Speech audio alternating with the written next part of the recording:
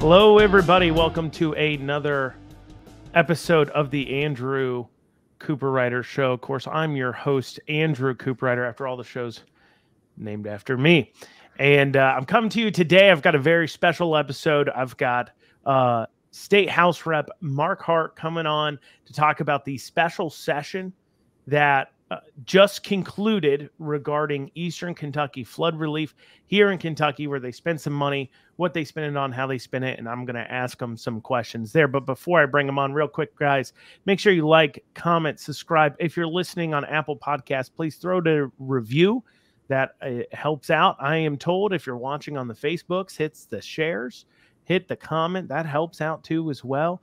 And as always, if you're catching this in a video, you can catch this as a podcast on Spotify, Apple, and everywhere else that you engage in podcasts as far as that goes. So you don't have to sit there watching the video the entire time. And as always, you can sign up for our text alerts. You can text the word Liberty to 33777. So without further ado, thank you for joining us, State House Rep Mark Hart. Mark, thank you so much for taking time out. Appreciate it. Absolutely, absolutely. Now, first, we had a special session to help out Eastern. Well, before we do that, Mark, why don't you go ahead, tell the audience what areas you represent, how long you've been in the House, and just what your background is. All right.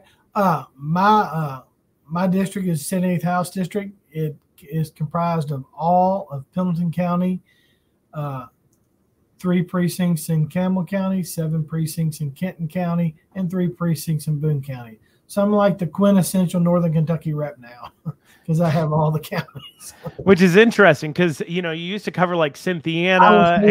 I was more Central Kentucky. My old district was all of Pendleton, all of Harrison, and part of Scott. Well, of course, Scott and Harrison County are in Central Kentucky, and Pendleton County is kind of like that border county between Central and Northern Kentucky. But, you know, with the population shifting east to west and west to east and north to south, as they shifted everybody around, it come right up and got me and pushed me right up into Northern Kentucky. So, well, and how long have you been a House Rep for?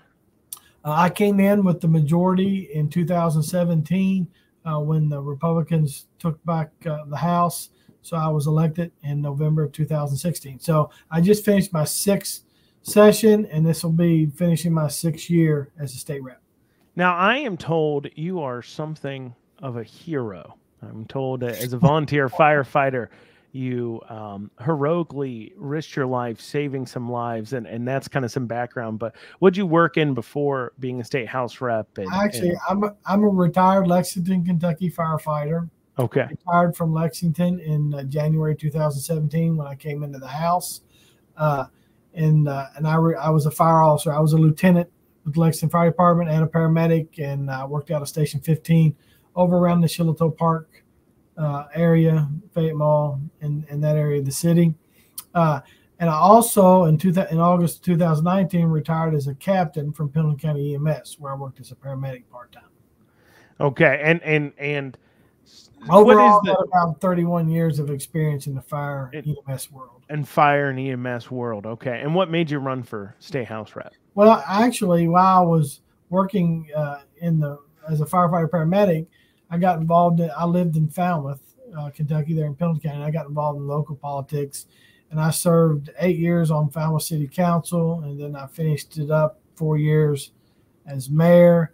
And in the middle of all that, I served Governor Ernie Fletcher had appointed me to serve out a magisterial seat where somebody had passed away. I was beat in the primary by 6 votes, and I come back and ran for my seat that I just vacated on council and got reelected. So I served as a magistrate for about 8.5, 9 months, and then went immediately back into my seat on city council. So okay, so you've got a little bit of a background. A little bit of background in local government, yes. Okay, gotcha. Now, just one more little general question for you. What is, if you had to describe who is, I don't know, whether it's a governmental philosophical speaker or current person in office, who do you look at that everybody could kind of latch on to or research that shows you most agree with? Like I said, that could be an economic philosopher or somebody in office that kind of stays how you feel government's role is in our lives. Well, I'll tell you, there could be several people that would fit that mold. But I talked quite a bit with Congressman Thomas Massey, and actually I talked more with his state director and some of his staff than I do him. But that's one of the. Well, that's because we all like Chris McCain more. But yeah, well, and I have to admit, me and Chris has shared a few beers together. I'm just joking, Thomas. Okay, just joking. Thomas is always up in D.C. He's never around. He can't come and join in on the. I know phone. He's got the hard work to do. But no, I mean, when I'm researching data for especially event or issues that are more on the federal level, that's one of my go-to people. One of my closest friends is Billy Matthews, who's the state field director for Senator Rand Paul. So when I'm looking to get help or get educated on some federal issues that are affecting my district and our state, that's two of the go-to people or the camps that I go to a lot, Senator Paul and Congressman Massey. So we go into a special session here, and we've kind of covered some of this in prior podcasts where the governor sets the agenda. The governor has to call the special session, and it's used to appropriate funds as far as that goes and continue on the state of emergency for federal reasons. That's more of a technicality with the federal government. You have to be in a state of emergency there. But what is, if you could explain to the viewers how some of the pregame works. So, there's a lot of discussions beforehand, things like that. What is it like leading up to a special session? Well, it's very kind of indicative of the issue that we're facing. Like this special session, the representatives and senators that represent the areas that were directly affected, along with people from the governor's staff, the chairman and staff from the Appropriations and Revenue Committee, they worked behind the scenes to prepare the bill that we ended up passing to get the numbers and to figure out what initially we could do to help monetarily to help the region. So in this case, I'm on the A&R committee. I had once when the bill was drafted, then the A&R committee started meeting and doing our things. Of course, the bill's got to pass out of committee before it goes to the House for vote, and same way in the Senate. So, but it's kind of indicative of the issue. A similar process happened back with the tornadoes in Western Kentucky. The representatives that were in the areas that were mostly affected, they worked with people from the governor's office and staff people to get stuff ready for when we. But we didn't have to go into a special session because that was right before we went into regular session.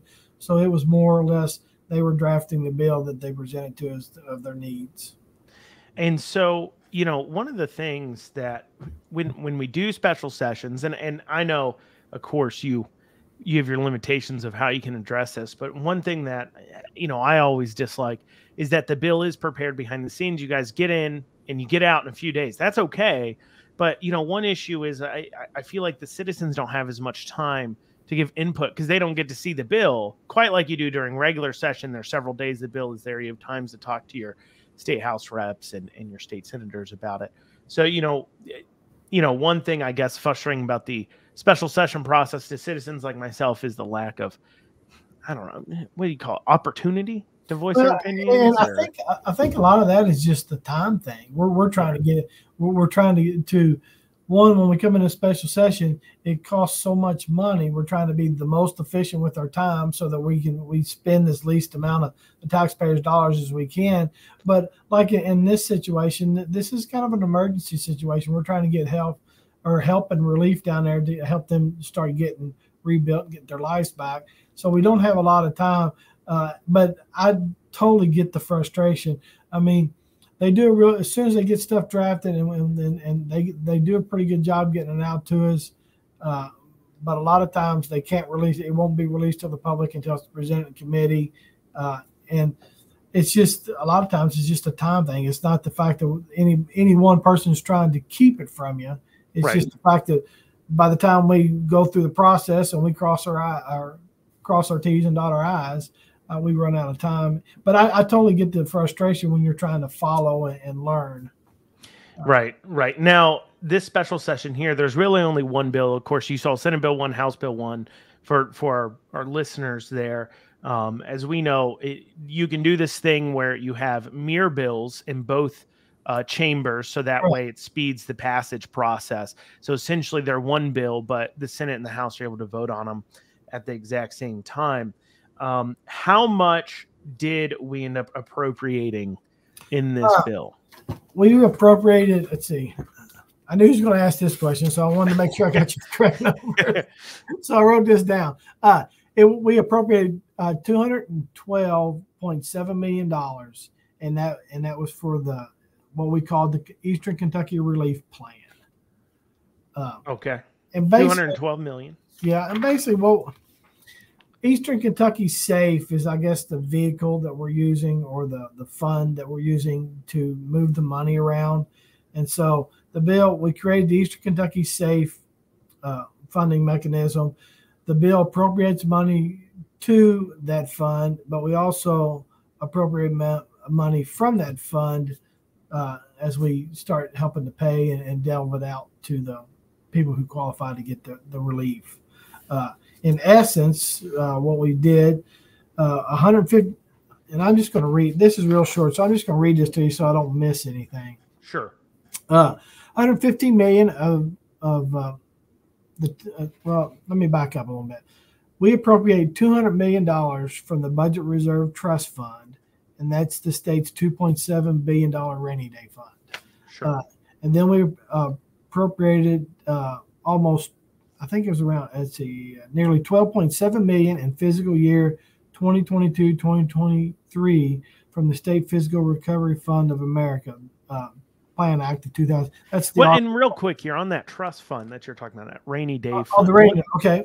One thing I want to point out to listeners, and we've talked about this, if the Democrats had their way, that fund wouldn't exist. Let's be very clear. I mean, Bashir, I believe this last session, he wanted to spend every single dime of this. He would have spent it, and that was kind of their plan, or that's their. They did it every year. Let me back up a little bit. In 1997, when the big flood hit Kentucky, in the town of Falmouth where I live, 2/3 of the town was wiped out.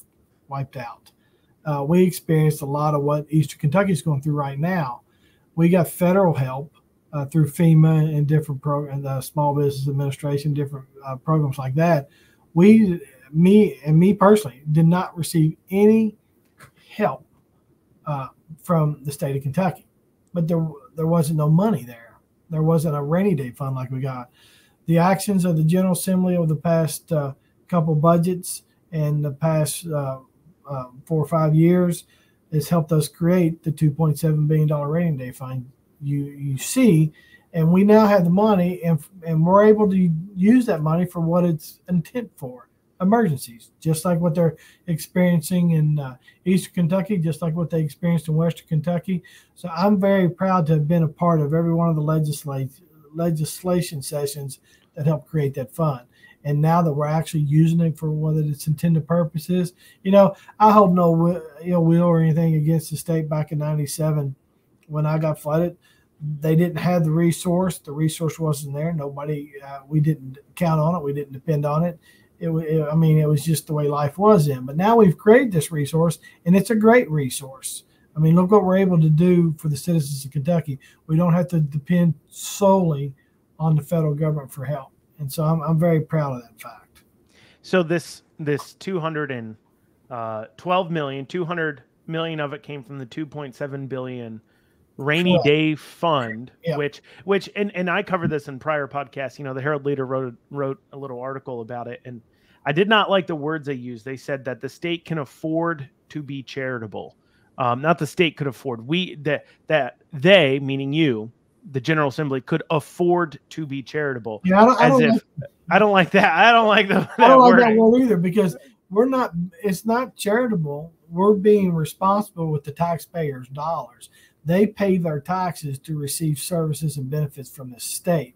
We're not being charitable. The taxpayers paid for this. All we did was set up the fund that give them the opportunity to, or the insurance policy that they needed for when something happened. So I don't think it's being charitable. I think we're doing the responsible thing, and we're utilizing the taxpayers' dollars effectively and more efficiently for these types of emergencies. So I would agree with you.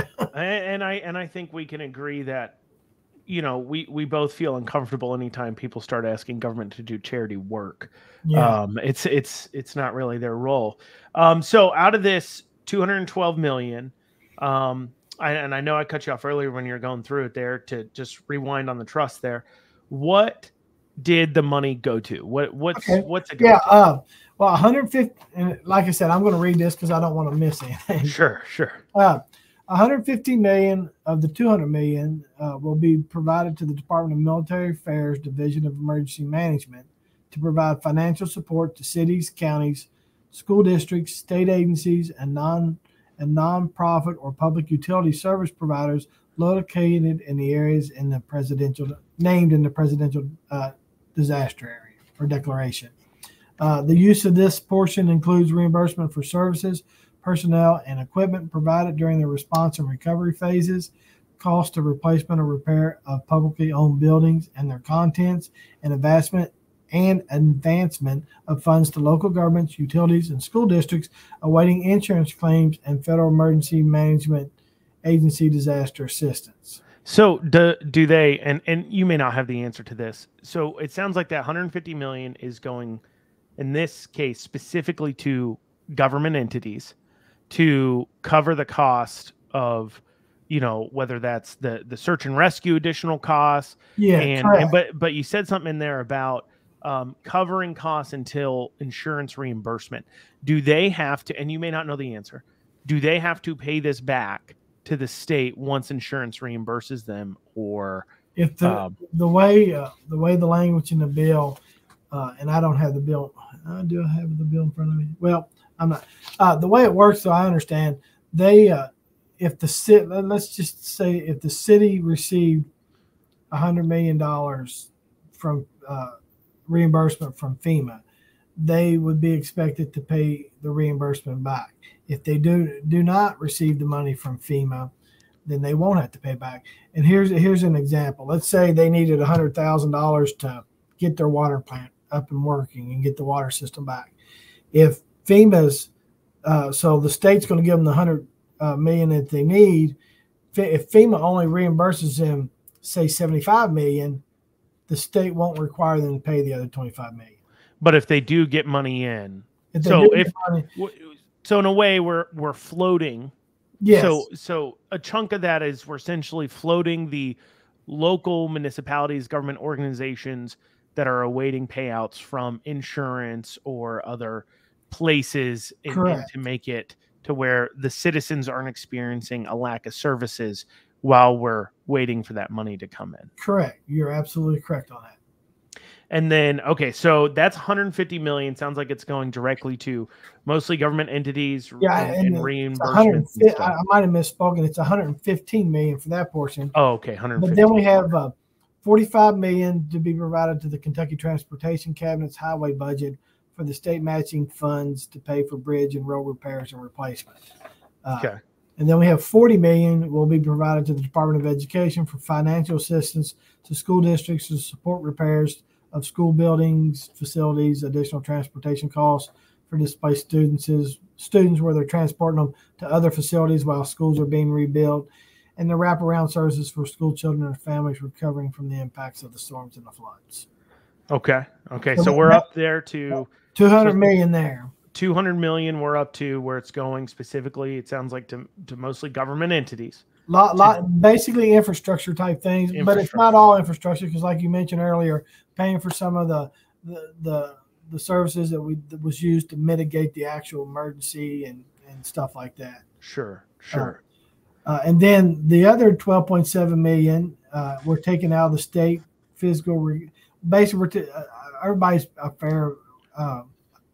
everybody is aware of the ARPA funds. Yeah. And so we're taking the 12.7 million out of our ARPA funds, and we're going to earmark it to Eastern Kentucky SAFE. And these funds will go towards water and sewer infrastructure projects, the building and replacement school facilities and housing sites not previously used, but now designated to mitigate the risk of future flooding. So it's more, I guess you would say, community-wide projects, but there is some money in there to start help mitigating some of the housing. There's a mechanism in there to help mitigate parts of the housing concerns that are now arising. Sure. Now, and that leads into, and once again, you may not know the answer to this, but I did see where Senator Brandon Smith had filed an amendment to add an additional $50 million onto this package in specifically housing funds. What was, once again, so now we're starting, and that's for me, gives me some pause because we're starting to get into government doing, it seems like more charity work, not just providing government services. But what's the thought process here where we can look at this? I'm not real sure because I've not had the opportunity to talk to Senator Smith personally, because the House was in session when the Senate was in session. I didn't have the opportunity to listen to his remarks made on the floor of the Senate when he made this. But just looking at the amendment itself, all it did was it was going to give $50 million to the Kentucky Housing Authority. I mean, there was no stipulations, no nothing, just we're going to give $50 million. And I think, that's why a lot of people like me as a representative, I would have been very concerned about just giving $50 million without saying this is to be used for this, this, and this. And like with the bill that was passed, we have stuff in there. We have a ton of requirements, the way the money's to be used, reporting requirements. The money has to be, you've got to qualify for it for one, and then whoever receives the money, they've got to keep all the records of how the money was spent, receipts, and then they got to report back. And then there's to the state, and then there's a reporting mechanism in there for the state department. Let's see here, the State Department of Education and the state budget director. They have to prepare reports for the Appropriations and Revenue Committees on how all of the money was spent and where it all went. So we've got a mechanism in there to one, ensure that the money's being spent the way we want it to and going for what we want it to.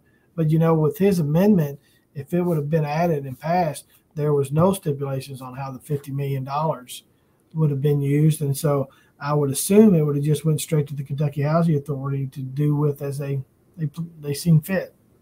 And so that kind of leads into, you mentioned some of it there, so I don't know if you have much more of kind of the oversight, the fraud there, because I know that, there was some discussion, take for an example, with the Western Kentucky fund. And I'm going to be honest, I don't know if it came from the actions of the legislature or it was from these charity funds that Beshear sets up for the government, which I've said this priorly, guys. I got to tell you, if you're giving charity money out, give it to the Christian Appalachian Project, give it to non-profit.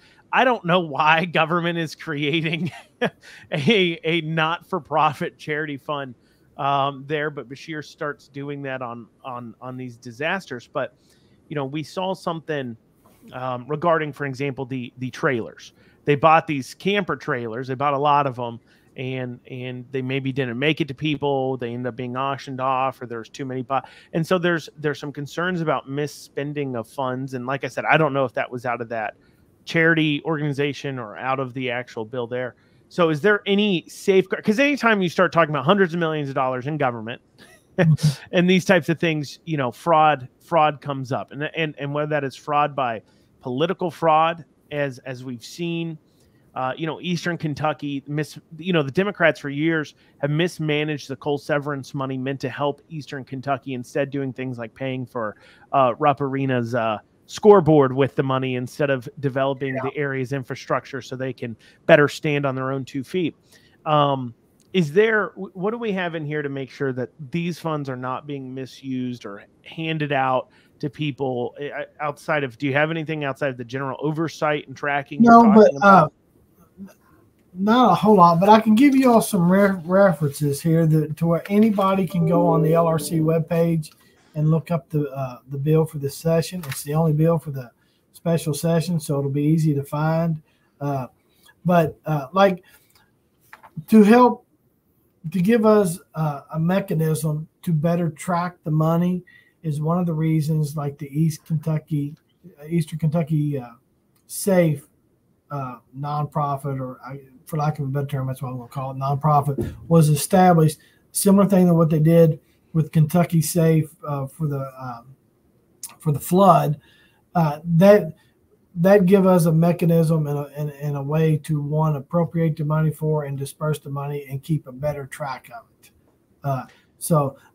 But the bill itself spells that out, and you can go to page 2 of the bill, and it talks about how the money is to be appropriated for the fund, and how the money from the fund is to be, or how the money is to be taken from the fund and dispersed. It gives the qualifications that people have to meet. It lists who can apply for it. It's got a really nice breakdown of what actually happens with that East Kentucky. And then if you go to page 3 of the bill, it talks about who can receive the money, or it talks about whoever receives the money, the reporting requirements of what they have to do to account for every dollar spent. Where once when they get the money, this is where it goes. This is what we spent it for. That types of things. And then on page 4 and 5, that's the reporting requirements of the final reports that go to the A&R committees that I mentioned earlier with the state budget director and the Department of Education. So, I mean, it's a little bit wordy for me to sit here and read to everybody, but I would encourage everybody, go look the bill up. The bill there's not a lot of legalese in there. It's pretty easy to understand and pretty straightforward. Yeah, absolutely. And so essentially the bill creates a, I guess you'd call it a government trust fund that's being managed. It would be what we'd call it to manage those dollars being handed out to be reimbursed to these other local government entities. So is there anything now that you know of that maybe Beshear or the Democrats really want in this bill that weren't in there that we're going to hear them trying to attack Republicans over the next few months, where they're trying to claim Republicans are mean misers, that weren't charitable enough, that typical attack line? The only comment outside of what was put in the bill that was a big talking point, and it wasn't just with Democrats, it was Republicans too, especially the ones that live in the affected areas. We're going to have to do something to help with the housing. And this is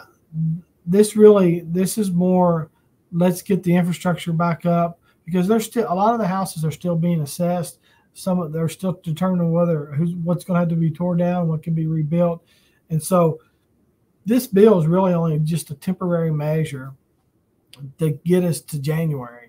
And then in January, when we come back into the general session, where you're probably going to see us passing another bill that can start addressing some of the more specific needs that like private housing and stuff. And that was one of the bigger discussions, and I think that's one of the reasons that prompted Senator Smith's amendment to the bill. But I think if everybody kind of stays focused, and when I say everybody, I'm talking about politicians, community, citizens at large, everybody just keep in mind, this is not a complete fix. It's a temporary bill to get us to the next step. And so with that being said, there wasn't a lot of we were, for the first time in my political career, we were kind of on the same page together, and I mean Republicans and Democrats. Most of us, once when we read the bill and we understood this was just a temporary fix, we understood what was going into it. So I don't know if you're going to hear a lot of banter about what we couldn't get in this bill, but I think you will over the next several months as we start getting the assessments in and knowing and learning exactly what Eastern Kentucky, and for that matter, we're still learning about what some of the issues at Western Kentucky. You'll see people wanting to craft a bill that start addressing them. So I don't think we're going to have the controversy or the discourse between, well, I needed this in this bill, because we already know that there's another bill coming in January. So everybody should have an opportunity to get stuff in there if there is a specific need that they know of. But of course, once when that bill's passed, as with every bill in politics, there will probably be chatter and yeah, I mean, I've seen online some comments on some stuff about Republicans taking too long, dragging their feet. People are yeah, hurting, and look, we understand. People are going through some tough times, but at the same time, when you do not want your government reacting emotionally, you want them reacting as logically as possible. yeah, with the facts. And right now, we're still gathering the facts. But what I read off and what the money was allocated for, we know these are issues that need to be fixed now. We need to get the bridges fixed. We need to get the roads back up. We need to get the infrastructure reestablished. And so that's what this money is going to do. And another caveat to this is the fact that we didn't have the ability to wait for FEMA to go through their process. That's why the state, we can step up and let's get this fixed, and then we'll give time for FEMA to go through the finances worked out at a later date, so to speak. And then you may not know, and it's been a debate for I think many years. It comes up every session. What are we going to do about Eastern Kentucky? Historically, Eastern Kentucky was had a lot of vibrant economy there as far as coal and everything else goes. And then when the 1990 Clean Air Act passed, it moved all of our coal jobs out west, out to the Rockies, and then which created the Coal Severance Fund, or not the Coal Severance Fund, the Coal Fund, which was meant to help develop out these areas and help do these infrastructures in place. Now, I know, and this is what people don't want to talk about, but Democrats were the ones who misspent that. I mean, they were in charge of those funds, and they'd spend them on things like Little League uniforms and things that help them get reelected, but not things doing the great stuff. And I know we got broadband coming in, but and we've covered that in this podcast, that contract is awful, and technology has caught up to the point where, for 1/10 the cost, we can get internet to everybody like now using something like Starlink. But, we're unfortunately stuck in that contract that the Democrats signed. But more importantly, as they go forward, is anybody talking about putting in place infrastructure to mitigate future floods? Yes. And then two, for Eastern Kentucky, is there a grand plan for how to address Eastern Kentucky? First part, yes. There are some of the monies that's being allocated with this this bill is going to help put things in place that would help mitigate future disasters as they rebuild a lot of this infrastructure. So that is being talked about, and there are things already in the works. I mean, the million dollar question is how to pull Eastern Kentucky out of the grip of poverty with the decimation of the coal industry. But I think what you can see, the fact, go back and look at what we've done over the past 6 years or 6 sessions, almost 6 years, as a Republican controlled majority in the House and the Senate. We've put together budgets, responsible budgets, that's created a $2.7 billion rainy day fund. So that's an example. We're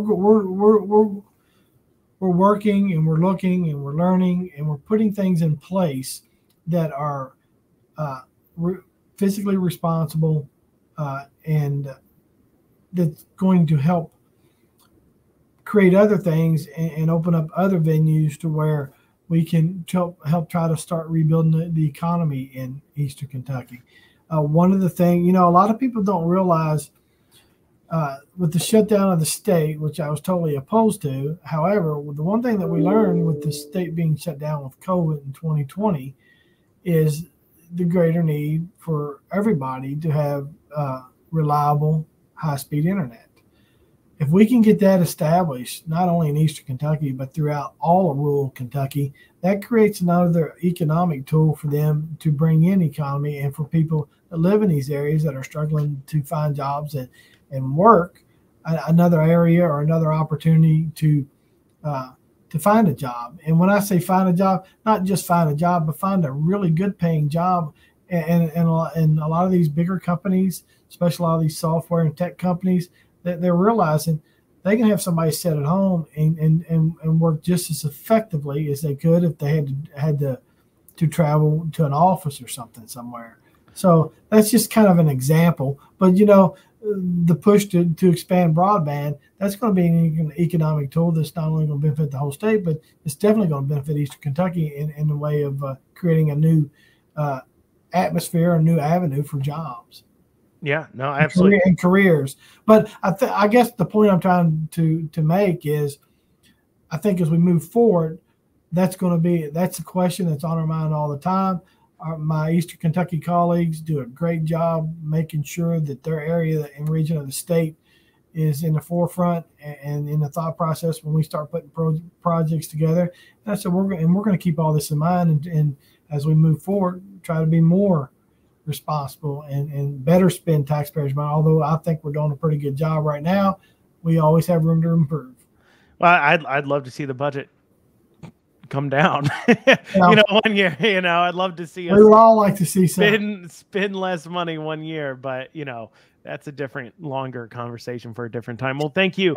That's a different show. Yeah, I know. Right. That would be hours long debates there, but.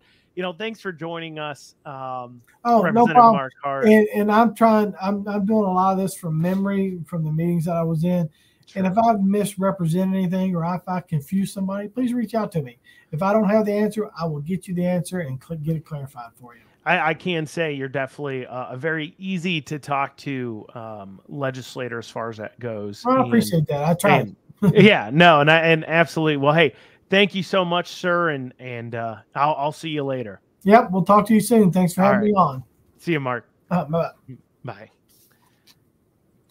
All right, guys. Thank you so much, Mark, for joining us. And it's that age-old question as we dig into it. What do we do with Eastern Kentucky? What do we do with these regions or inner city regions? What do we do when we have an area that has been decimated by prior government actions economically, right?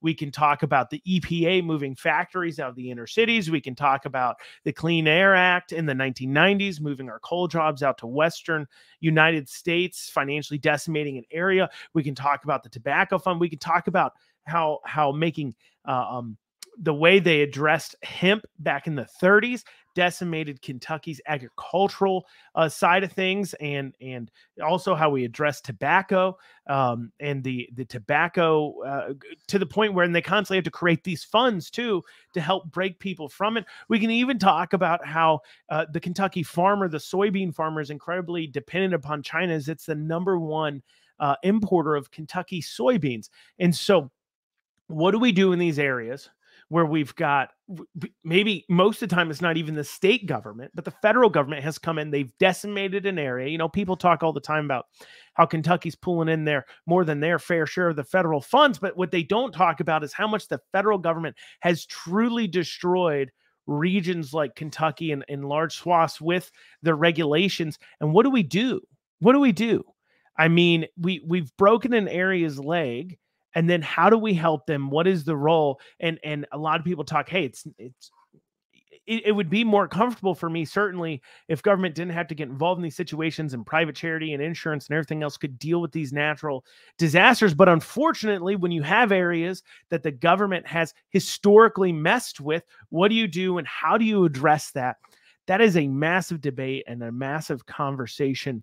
And the only thing we can hope for is that we learn from our mistakes and we try to regulate less and therefore spend less as a government. And that way we don't have to shell out hundreds of millions of dollars necessarily. And you heard Mark talking about how they're looking at what they do with private housing and everything else. And hopefully we get to a point where we're not as reliant upon government to do that, but we have to learn our lessons from the past.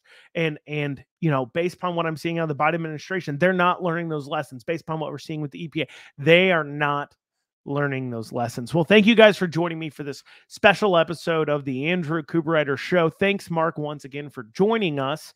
And, I'm looking forward to next week here as we dig into it. This is the first time I think I've had somebody on this show in a long time to kind of interview. We might be doing a few more of these I might try to get on all the governor candidates, ask them the same questions, the same exact questions, so that way you can, as a listener, compare them.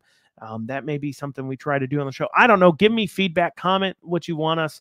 If that's something you think you might be into, let us know. And thank you guys so much for joining me, and have a great rest of the day. Thank you so much.